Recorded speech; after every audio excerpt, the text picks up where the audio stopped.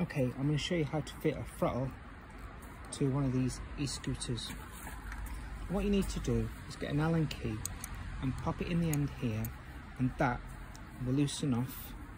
There it turns and it kind of shrinks inside, so then it becomes loose inside, and this handle will just literally pull off.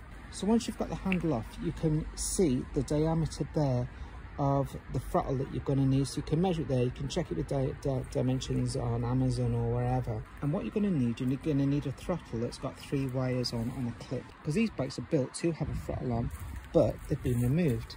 Now if you take the wire for the throttle down, and if you go here behind the light, you will find a little connection here, a 3, which has got a green, a red and white, and a black and white wire, and they're just clipping in there.